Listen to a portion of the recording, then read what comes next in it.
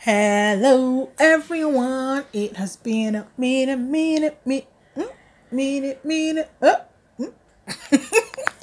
Hello everyone, welcome back to my channel. I was absolutely unable to post anything last week because I was so busy. This video I'm posting today was supposed to be the one for last week, but well, here we are. I'm posting. So in this video tutorial I am showing you guys how I got the monster in my eye. I'm showing you guys how I got this monster can in my eye. Please just follow the whole process. I did the monster can in 3 different parts of my body. I did it on the right part of my face, on the left part of my face, and then on my really big boobs. You guys don't. So starting the whole process, I got my eyebrows done. I got the right part of my eye done with eyeshadow and makeup, applying the whole makeup and eyeshadow process. It's just the same process I used to apply eyeshadow on my face regularly that I did just on one part of my eye. And then yeah, I got into doing the main focus of this video. Keep on watching, guys. So for the purpose of saving time, I am just going to run you guys through how I got this look done. Using an eye pencil, I outlined where I wanted the can to sit on my really big boobs, and then I went in with the latex glue just on the outline part, and then I also went in with some cotton wool on top of the latex, that is, which is on top of the outline part, and then I placed the can on the cotton wool. You guys, if you're not trying to hurt yourself, if you're not trying to bleed on YouTube, please use either a tissue or the cotton wool round the outline part, and then I use the hand dryer to dry it to make it stick, and then I applied more glue and cotton wool, and then I had it dry as well. And then I went ahead to use concealer, foundation, and powder to set it to blend into my skin, to make it look exactly like my skin, you know, to make it look original. And then yeah, I went ahead and applied coloring. I made it darker, made it look bruised, and then I added liquid blood. Yeah, and then well, I suppose that's how I got this look, and then I made sure it looked as realistic as possible. And then because I got this video, or I got this look from someone on Instagram, and she had this whole neon green, you know, she had this whole neon green effect, and then I added my own neon green effect through of how I got this look. Please keep watching, and I hope you guys learned something from this video. If you like this video, please give it a thumbs up and watch as many times as possible. Invite your friends to subscribe to my YouTube channel, and yeah, basically that is all I have to say. Anyway, guys, don't mind me, please watch on and enjoy.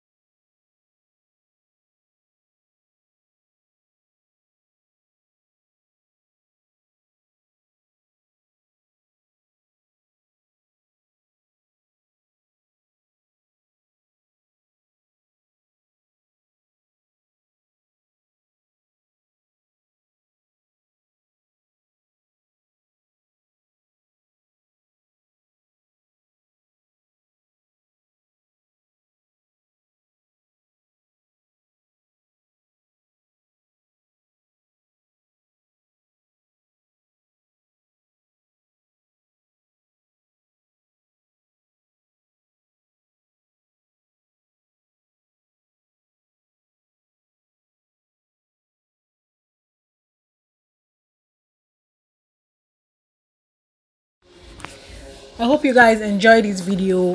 Give this video a thumbs up if you like it. If you have any suggestions, please drop in the comment section.